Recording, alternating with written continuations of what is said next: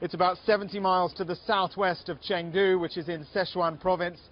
From what we know, the army are there at the moment. About 2,000 soldiers have been deployed to the area, and a general, the Chinese general who's been flying over the region in a helicopter, has told local reporters that he's seen a huge number, perhaps 50% of the houses in one area have been almost completely flattened. Of course, this is an area that is used to earthquakes. An extremely devastating earthquake back in 2008 killed 68,000 people. Now, from what we're hearing from local reports and sources who've spoken to us this morning who are there, they say this is not on that scale. Nevertheless, the area, as I say, is very rural. That may help things in one respect because not many people live there, but of course the houses in those rural areas are not particularly well built.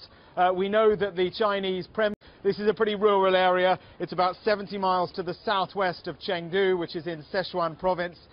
From what we know, the army are there at the moment. About 2,000 soldiers have been deployed to the area, and a general, the Chinese general who's been flying over the region in a helicopter, has told local reporters that he's seen a huge number, perhaps 50% of the houses in one area have been almost completely flattened. Of course, this is an area that is used to earthquakes. An extremely devastating earthquake back in 2008 killed 68,000 people. Now, from what we're hearing from local reports and sources who've spoken to us this morning who are there, they say this is not on that scale. Nevertheless, the area, as I say, is very rural. That may help things in one respect because not many people live there, but of course the houses in those rural areas are not particularly well built.